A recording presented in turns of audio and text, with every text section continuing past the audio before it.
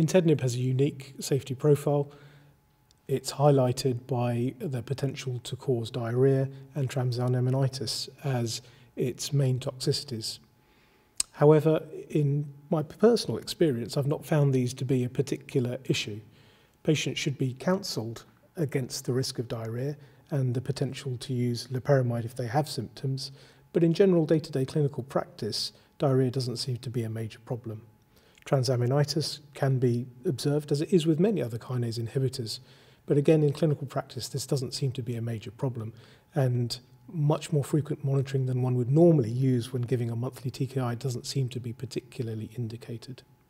When using a combination of docetaxel and nintedanib, the two should be used together. Nintedanib is not given on the same days of administration as docetaxel.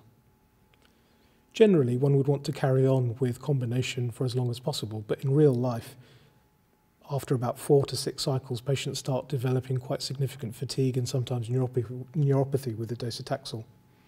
In that setting, one would want to potentially discontinue or dose reduce the docetaxel.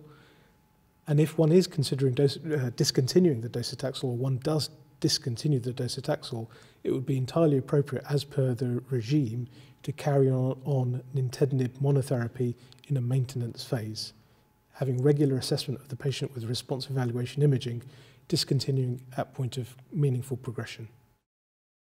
There are 2 side effects that I think we see with nintedanib, and we need to be aware of those side effects. And the first is diarrhea.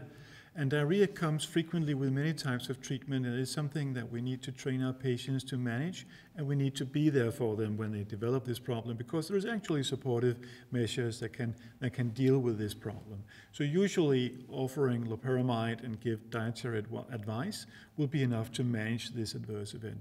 It is a problem that sort of comes and goes, so it's not a constant problem, but it will appear from time to time in some of the patients, roughly 30% of the patients who are on nintedanib.